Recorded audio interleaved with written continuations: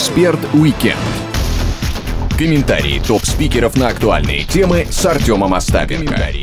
Россия пожаловалась в ЕСПЧ на многочисленные нарушения прав человека на Украине и при этом попросила при рассмотрении не политизировать этот вопрос. Какова ваша трактовка? Это зачем? Что это такое? Ну как зачем? Путин же сказал, что мы один народ. Так. Что мы братья. Ну это братская помощь. Украинские политики, пиарщики будут теперь год это обсасывать. То есть он им сделал подарок. Я только не знаю, вот вроде эти числа на Украине не совпадают ни с каким праздником, поэтому к какой дате он им сделал подарок. Ну, может быть, это будет теперь на Украине День России. Вот день, когда Россия подала в ЕСПЧ, это занятие профессиональное для всех украинских политиков, для всех украинских пиарщиков. Ну, и для значительной части политизированного общества. Братская помощь, о которой вы сказали, как вы думаете, она насколько далеко будет простираться? Потому что после вот этой статьи тут многие заговорили о том, что все-таки Путин хочет как-то эту братскую помощь в принудительных формах таких проявлять. Ну, Артем, мы каждый раз, каждую программу об этом говорим. Я могу только повторить то, что я говорю каждую программу. Нет, если под принудительной помощью понимается военное вмешательство, его не будет, потому что не будет никогда. А пиаровская помощь, да, она есть, она будет по мере сил оказываться, так же, как Украина оказывает братскую помощь России. Ну, в общем, Иван Иванович и Иван Никифорович жить не могут друг без друга. Смысл их жизни – это их взаимоотношения. Они взаимоотносятся. Когда-то на Украине был в ходу такой лозунг «Отстаньте от нас», ну, более нецензурной форме. Да. Но очевидно, что это смерти подобно для 90% украинских политиков, депутатов, пиарщиков и так далее. Если бы они не могли с утра до вечера проклинать Россию, они должны были бы чем-то заняться. Заниматься они ничем, очевидно, не могут, так же, как российские политики и пиарщики. А если у российских политиков и пиарщиков от Путина до Скобеевой отнимут НАТО, Соединенные Штаты, Запад и даже Украину, то они просто будут близки к самоубийству, потому что наступит полная тишина, депрессия и абсолютно нечего делать. Так что в этом смысле рука руку моет, и украинские и российские политики и пиарщики живут, только не размыкая объятия. Ну а вот за годы вот этого раздрая между Россией и Украиной, как вам кажется, все-таки влияние России на украинскую элиту снизилось или оно остается таким же, просто форма поменялась? Нет, ну, конечно, это влияние значительно уменьшилось, потому что, просто гораздо меньше ездят в Россию, гораздо меньше общаются, учатся, лечатся. То есть реальное практическое влияние, конечно, невероятно уменьшилось. Тут вопросов нет. А психологическое влияние, оно стало не меньше, я думаю, больше, потому что говорят о России, проклинают Россию, ссылаются на Россию, ну уж никак не меньше, чем в 90-е годы, я думаю, гораздо больше. Это универсальная отмазка, универсальный ответ на все вопросы, на все неудобные вопросы. А неудобных вопросов на Украине, понятно, несметное количество. Вот, так что по жизни разошлись, как в море корабли, а психологически в клинче, в таком непрерывном клинче стоят.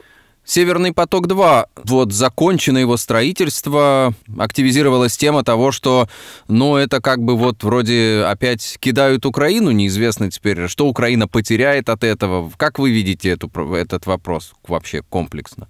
Договор с Укргазом, или как он там, Нафтогазом? Да, Нафтогазом Украины. Не помню, Нафтогаз. Вряд ли до 2024 года так уж прям кинут. Вот. А что будет после 2024 года, понять не так-то просто, потому что если Россия в течение этого года и следующего и так далее будет заполнять и Северный поток-2, и украинскую газотранспортную систему, то вполне возможно, что она и дальше будет это заполнять. Может быть, сейчас Северный поток будет заполнять не полностью, как-то это я не знаю. Но, в общем, мне кажется, что Путин бы, конечно, очень хотел задушить Украину костлявой рукой голода, то есть перестать платить братскую ренту. Вы строите антироссию, почему вы должны строить ее на российские деньги? Нет, мы вам платить не будем.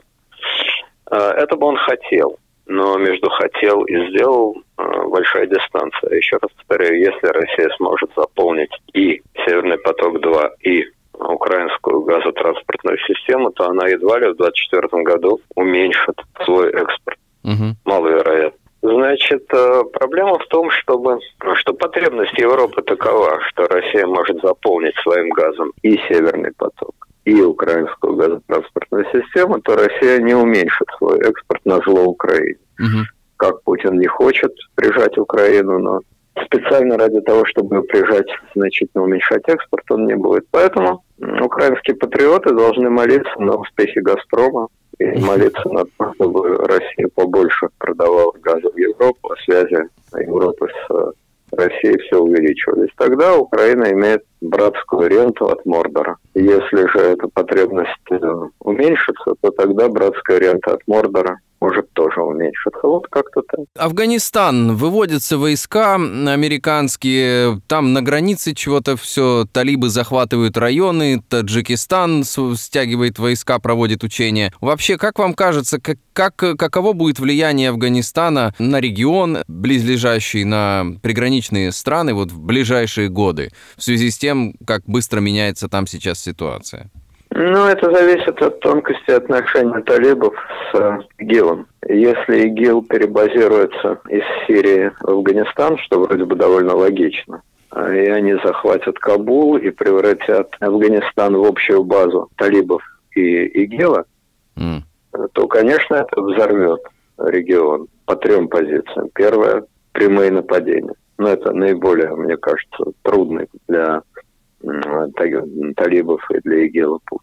Второе – это беженцы. Вот поток беженцев они в Среднюю Азию обеспечат. Но беженцы, чтобы прорваться в Среднюю Азию, должны сломать пограничные заставы, то есть силой прорваться, как-то их никто не примет. Вот. Это тема номер 2. И тема номер 3 – это наркотики, поскольку, значит, воины ислама живут с продажей наркотиков, то вполне естественно, что наркотрафик, который сейчас, разумеется, существует и всегда существовал, что он значительно расширится и усилится. То есть Россия получила серьезную головную боль в Таджикистане. Американцы ушли, и все эти проблемы свалились на русских. Ну, вроде бы мы знаем, что с талибами регулярно происходят какие-то встречи, разговоры. Да и ИГИЛ, как нам несколько лет назад говорили, он же уничтожен, победно, торжественно был еще давно.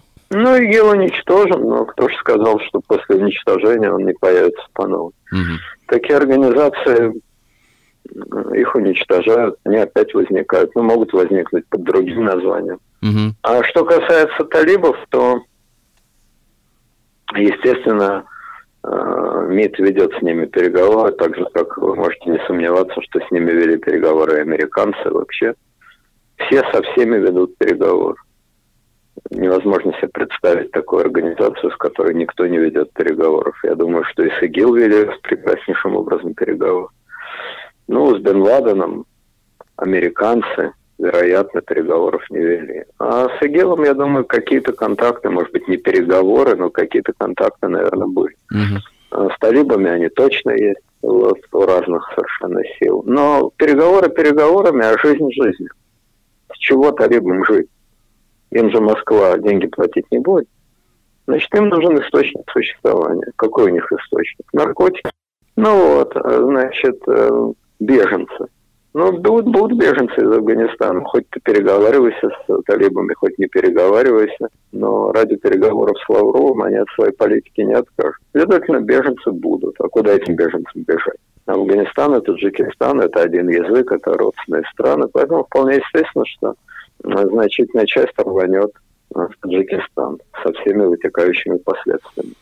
А вот прямых нападений талибов на тот же самый Таджикистан, я думаю, да, не будет. Я же сказал, что это самая маловероятная и самая сложная часть проблемы для талибов. Это прямые нападения. Ну, а зачем им прямо нападать? Их задача трафик расширять и вышибать из Афганистана своих противников. Почему их и вышибать не надо, они сами удерут. Ну и финальная тема на сегодня. Вот открылась Олимпиада в Японии, и очень много было протестов в связи с тем, что в разгул эпидемии, проводить такое массовое мероприятие. Местные там японцы протестовали, что это нужно международным корпорациям и Олимпийскому комитету, а не Японии и не японцам. Вот как вам кажется, в ближайшие годы вот нашей новой такой жизни, нового уклада жизни с ковидом, вообще как будут дальше проводиться вот подобные массовые мероприятия? Парады, олимпиады, какие-то крупные фестивали. Уйдет ли это из нашей жизни? Будет ли у нас какой-то вот новый уклад уже без вот этих, многие считают, отживающих свое форм?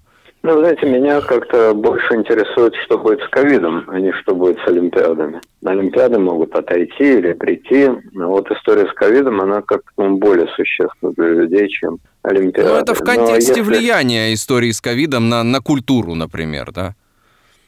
Но если вы спрашиваете про конкретно Олимпиаду, то я не думаю, что она приведет к каким-то ужасным для Японии последствиям. Только что был чемпионат Европы по футболу. По-моему, ничего такого страшного не произошло. Итальянская команда выиграла, то я очень плохо себе представляю, что творилось в Италии. Но я думаю, что в этот день в Италии был 1 миллиард поцелуев и 10 миллиардов рукопожатий. Да и в Украине, когда вот украинская команда там одержала некую победу, то тоже, я думаю, фанаты выбегали, обнимались там. Ну и ничего страшного не случилось, по-моему, это не привело к взрыву.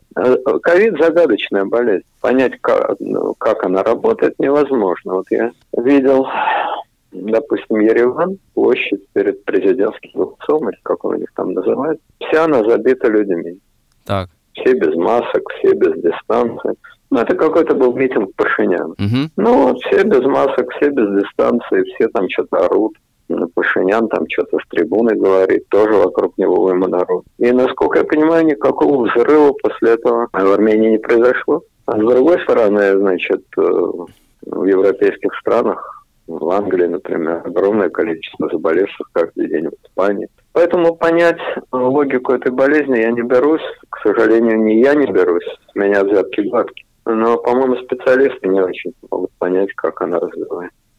И получается, что массовые мероприятия не так уж напрямую влияют на вспышки и на количество заболевших.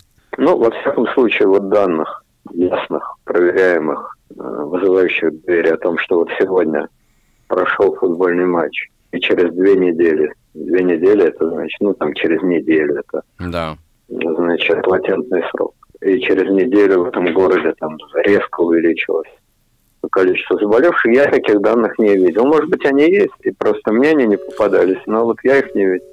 Ну, я слышал такое, что вот в Туве сейчас там было какое-то обострение сильное ковидное, и там прям говорят, что тувинские свадьбы, они обычно там от 300 человек, это самое маленькое 300 человек, и после свадеб, как правило, там неделя, дней 10, и сразу же по 50-60 человек с каждой свадьбы таким кэшбэком попадают в больницу. Вот. Может быть. Но вот мне, например, интересно, что произойдет в Италии, когда был финальный матч, вы не помните? Не помню, но я думаю, недели 2 уже прошло.